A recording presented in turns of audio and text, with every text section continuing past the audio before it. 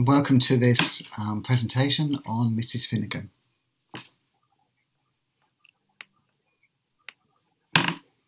Unexpectedly, the previous housekeeper departed. She left not under a cloud, but on one. She departed to a convent in Austria. This is how the vacancy for the housekeeper at the Regency Town House arose. Enter Mrs Finnegan. So in this presentation, we'll be looking at who Mrs Finnegan is. We'll be looking at why we created the character that is Mrs Finnegan. We'll be exploring the things that she tweets about and the things that she writes about. And we'll also be looking at something called, what we've called, the magic formula of Mrs Finnegan. So how do we make a fictional character believable on Twitter and through her emails and her chronicle entries? So there are two people behind Mrs Finnegan. One of them is me, I'm Paul Couchman, and the other is Bridget Whelan, who is a writer. And together, over lockdown really, so from March onwards this year, we have created Mrs Finnegan. Now who is she? She's a fictional 1830s housekeeper. And as I said, she was dreamt up by two volunteers who were working on the Regency Town House projects during lockdown. And Mrs Finnegan, if she had to describe herself, would say that she is the celebrated authority celebrated authority in affairs of the heart and household management. She never fails to give satisfaction in her advice-giving role while attending to her numerous duties at the Regency Town House. So the Regency Town House is a 1830s townhouse, or built in the 1830s, on Brunswick Square. So you've got a beautiful square in the middle, and there's about 58 houses around a square, and we're one of the terraced houses there as well. And the house has a view, of a oblique view of the sea. And if you were to come with me today, if we could have this presentation at the townhouse, you'd come with me and we'd go together we wouldn't go in the main front door, we'd actually take this staircase and go down the steps and enter here in the basement. The basement is the home of the servants. That's where the servants work. You go along this corridor and there's a door here, which is Mrs Finnegan's room. I'll explain. If you go along this corridor, round here and to the back, this is the kitchen. And above here, we've got the horses. So if I can picture up the smells that would have been back here in the 1830s, you'd have heard probably the horses at the back. You'd have smelled cooking in the kitchen.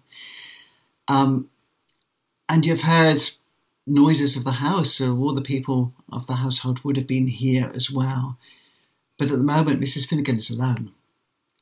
Mrs Finnegan lives in the front room of the townhouse, so here, this is her housekeeper's room, and she's got lots of locked cupboards for keeping her provisions safe from the other servants. So why Mrs Finnegan? Why did we create this fictional character? Well, she offers consolation, and we know this, and she offers basically a consolation and a psychological lift to people during these dark times. And we know that because Mrs Finnegan gets regular correspondence. She regularly gets more letters than either of us.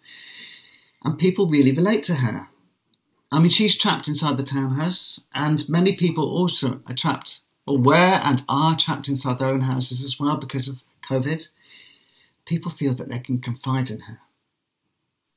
She advertises by talking about the townhouse. She keeps it in everybody's mind. We've had to close the townhouse down. It's no longer open for group tours. It's no longer open for the events that we do. And so by talking about the townhouse through Twitter on a daily basis, she keeps us in people's minds. She educates and informs. We often use historic contemporary information from the townhouse, from housekeepers' manuals and stuff to bring her to life.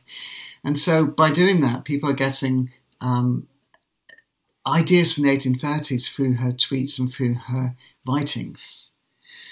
Maybe the most important thing for us anyway is it keeps me and it keeps Bridget busy and sane. We needed a project we could work together during lockdown. All the volunteers usually work together in the house, and we couldn't be there, and so we work separately from homes now. And personally, it's helped me to get through this global pandemic. When times were tough, I often turned to Mrs Finnegan for solace. And I think other people do that as well. And she offers, well, as I said above, she offers consolation. And how does Mrs Finnegan get her words across?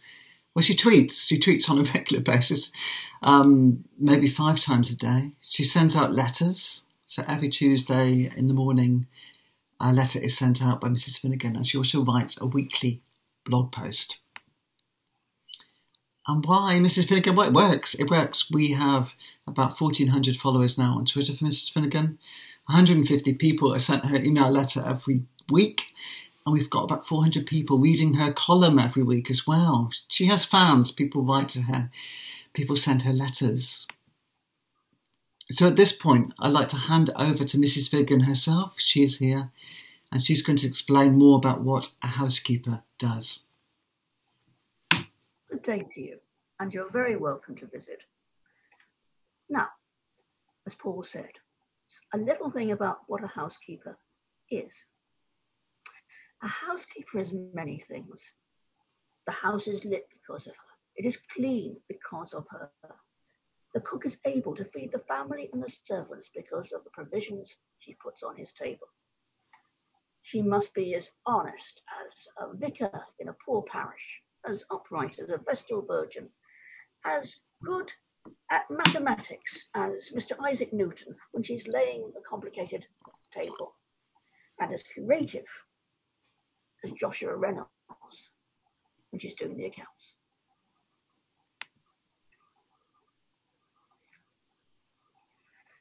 Now here we have some examples of tweets that have been sent over time.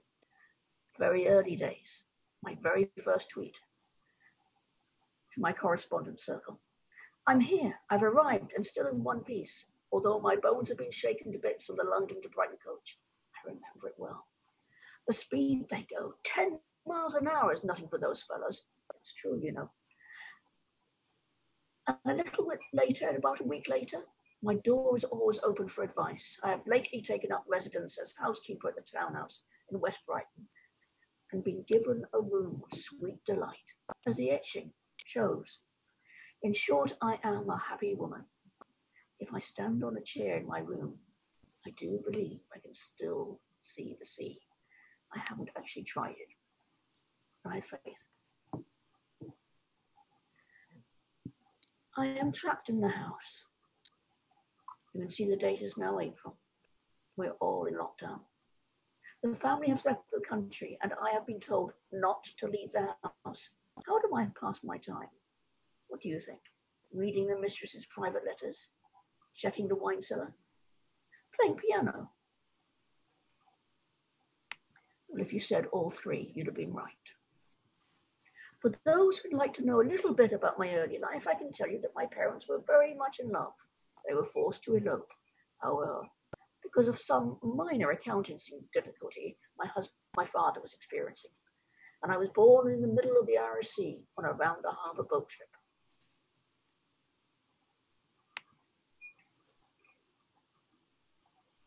Thinking now about your own homes, are you good friends with the wine cellar? On my regular constitutional around the townhouse, I find myself majestically, I find myself drawn to it. Is this wrong? Am I wicked? Or in self-isolation of the family away in the country, is this acceptable behaviour? I wonder how you view it. Now for the Tuesday letters, my favourite day of the week.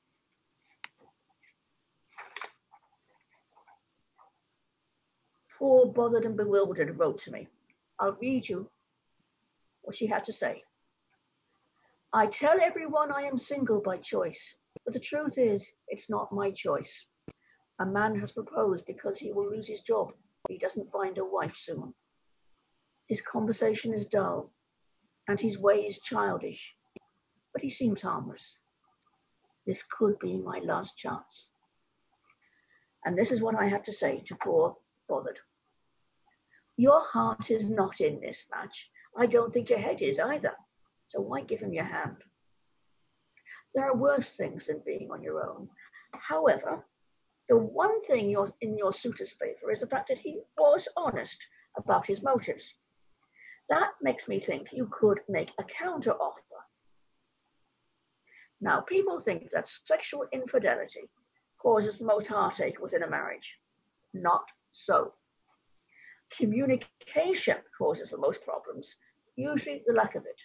But in this instance, I'm thinking that you could negotiate, which limits the number of conversations you have to have with your husband to something like 2 a week, preferably at breakfast time when he's still half asleep. That way, you'll still have your evenings free. Ah, poor mortified of Morden. The lady of the house is accusing me of making eyes at her husband. I may be a humble kitchen maid. Doesn't she look lovely there? What should I do? I don't want to lose my job. And this is my reply. Dear Mortified, your mistress is blind to the realities of life and the appearance of her husband. You cannot reason with her. As for the master, if he shares his wife's good opinion of himself, I would suggest you keep your distance. The very ancient can still be nimble. Don't lose your job. Get rid of it after you found another one. Do it soon.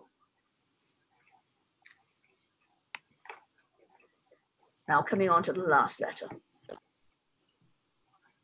Dreaming and Ditchling wrote to me saying, me and the other maids put our money together to buy the latest magazines and devour the romance stories. What are the chances of a serving girl marrying a duke? Dear Dreaming, at this present time, I calculate that there are about 30 dukes in the kingdom. All of them old, most of them gouty. After some swift mental arithmetic for which I am famous, I can tell you that the chances of a maid marrying a duke is approximately 0. Now, there's nothing wrong with romantic stories. They help carry the day, especially when your back aches or your hands hurt from scrubbing the front steps. But if you are going to dream about earls. There's more of those knocking around. So thank you, Mrs Finnegan. So now we're going to go behind the curtain and work out how we do it, how we create this character who seems very believable, that people like, and that people respond to. So I've broken it down into what I call the Mrs Finnegan formula. So the Mrs Finnegan formula means that we try and combine, either we have one of these elements or all 4 of these elements in every tweet that we send out. So history, humour, emotion, and current affairs. And I'll show you an example of each one of these. So here's an example of history. This is taken, actually, I've got the books behind me here. So this is taken from an 1830s book from, actually, it's next to me here. So this is a book called The Cook's Oracle and Housekeeper's Manual from William Kitchener, written, I think, 1812. So it's roughly the same time as the Town House. I'll just read it out. On your first coming into a family, lose no time in immediately getting into the good graces of your fellow servants, that you may learn from them the customs of the kitchen and the various rules and orders of the house. So this is a straight history one. And I showed you the book there, and this is the book that I used from there. So these are all contemporary books, and so these 2 especially are written by servants as well. So we delve into those to give Mrs Finnegan a very authentic historical voice. I'll leave that one. It's just cut off there. It could be said that some Brunswick Square residents have too much time on their hands. So a lot of humour. If you enjoy it or not. But what me and both Bridget, we share a similar sense of humour, and it's nice to put a bit of surreal twist, odd twist onto some things that Mrs Finnegan says. And why not? And also we try and put emotion in. Who didn't feel like this back? I think this was back in May. Yeah, my current mood. Does this resonate with anyone else? It really did. Look, you can see 111 people liked this tweet. We've got 20 retweets, 8 replies to that. And it's a tweet I keep putting up, and it still resonates, especially, now as we're recording this, COVID's hit again, apparently, second wave. So these sort of things do resonate with people. And every time I put one of these up, we get lots and lots of responses. Another thing we do is play around with current affairs. So we sort of give an 1830s twist on something that's happening right now. So Mrs Finnegan says, if you have an eye problem, then you must bathe your eyes with water that's been collected before dawn near to Barnard Castle, then bottled. And who can forget, especially in Britain, who can forget Dominic Cummings and his trip to Barnard Castle, very controversial, and Mrs Finnegan had something to say about it. So what we also do when we completely run out of ideas is to take contemporary people and use their words, but voiced by Mrs Finnegan. So what I've done here is taken a contemporary person. I'm going to let Mrs Finnegan read this tweet out, and you're going to have to guess who actually inspired this tweet. After so many weeks of being alone, I am entirely unfit for polite society. I will pretend to be a normal person, maybe strolling outside once a week, but I will continue to feed greedily and gratefully on solitude and silence. So, I mean, this was the point in the presentation when we got all the people on the call to guess. Most people actually guessed right. Yeah, there was someone who did think it was Cher, but it wasn't Cher and it wasn't Lady Gaga. It was actually Nigella Lawson. So that's my inspiration for this tweet. The future of Mrs Finnegan. What are we going to do with her? We've created this character that people believe in, that people write to, that people identify with. And one of the things that we want to do is to make money out of her because we're a charity and we don't get any funding, and we want to carry on doing up the house. And we haven't had any events, we haven't had any money. So the idea is to get Mrs Finnegan maybe to help us. So here are a few ideas. We could do pickles, we could produce a love poetry volume, we could do her own baking range, or we could give her a guide to life, love and laundry, a 60 pages booklet. So these are all things we're thinking about for the future.